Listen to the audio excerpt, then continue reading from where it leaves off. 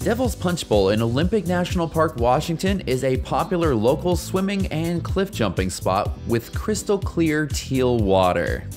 The easiest way to get to Devil's Punchbowl is by taking the Spruce Railroad Trail, which is an easy paved trail that traces along the northern shoreline of Lake Crescent. This hike is only 2.4 miles long with an elevation gain of right around 144 feet. This trail is a popular one though, so if you want to ensure that you get a parking spot, you might want to get there early. With this being a fairly easy trail, you may be tempted to bring your four-legged friend with you, and they are welcome, but please be sure to keep them on a leash at all times. Not only is this trail beautiful, but it has a fairly interesting history to it as well. The Spruce Railroad was actually built to haul spruce timber to help build World War I aircraft. Unfortunately for the people building it, by the time they finished it in 1919, the war had ended. So since it was no longer needed, it was turned into one of the most iconic and accessible sections of the 134-mile-long Olympic Discovery Trail as a paved ADA trail. Be sure to keep your eyes peeled for cyclists along the hike, as we encountered quite a few, and on some of the downhill sections they can pick up a pretty good amount of speed. As the trail meanders its way along the shoreline, you're going to get small glimpses here and there of Lake Crescent. The good thing is that it seems like the further that you hike in, the bigger the gaps between the trees get, and you get more views of this picture-perfect lake. Fun fact about Lake Crescent, with a depth of 624 feet, it is the second deepest lake in all of Washington. It is a distant second though, because with a depth of 1,486 feet, Lake Chelan more than doubles the depth.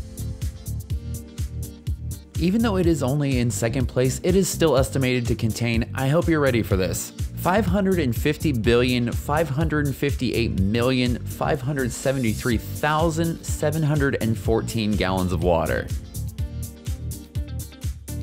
We are now approaching the 1.2 mile mark of the hike, and this is where you will find yourself at the train tunnel. Here you will have a decision to make because the trail does continue on for quite a while. But if you're going to go to Devil's Punchbowl, you need to make a left here.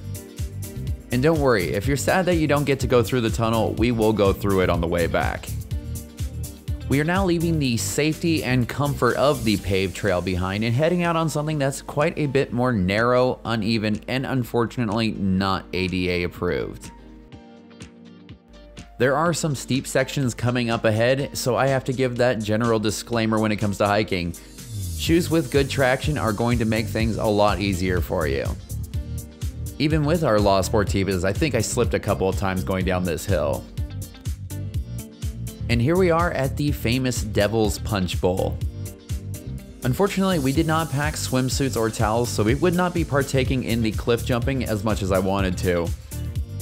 But the people that were jumping off the bridge said that the water was freezing and it wasn't really a warm day, so I don't think we were missing out on much. From here you can either turn and head back, or you can continue across the bridge and on the trail on the other side. And that's exactly what we did, because you know we have to go through the tunnel.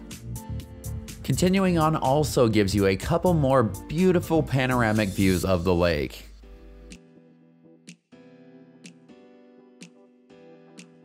As we continued on down the trail, we swore that we heard bells, and we actually did, because it was a pretty hardcore mountain biker coming through.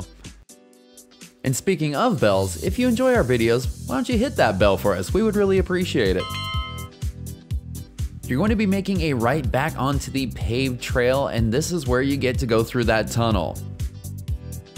It's about 75 yards long, and there is a curve in the middle, so you're definitely going to want to bring a flashlight because it gets pretty dark in there. This trail is considered to be a lollipop loop, and once you get out of the tunnel, you're going to be heading back on the same trail that you hiked out on. It is said that this trail takes an average of 50 minutes to complete, but this isn't one that you're going to want to rush. You're really going to want to soak in the scenery, so I'm not surprised that this took us double that to complete it. It took us 2 hours.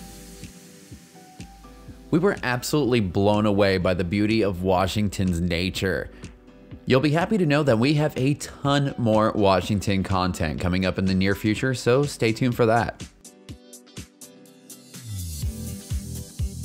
The whole point of our Washington trip was something not quite as peaceful and serene. We actually went out there to go wing walking. If you haven't seen that video yet, click in the upper corner right now because that was one heck of an experience. And that is going to do it for our video about our hike on the Spruce Railroad to the Devil's Punchbowl. It's a super easy hike with a really nice payoff. We hope you enjoyed the video, and if you did, like I said earlier, be sure to subscribe and hit that bell because we have a ton of awesome stuff on the way. And for all the information about this hike as well as other awesome adventures in Washington, head on over to thatadventurelife.com.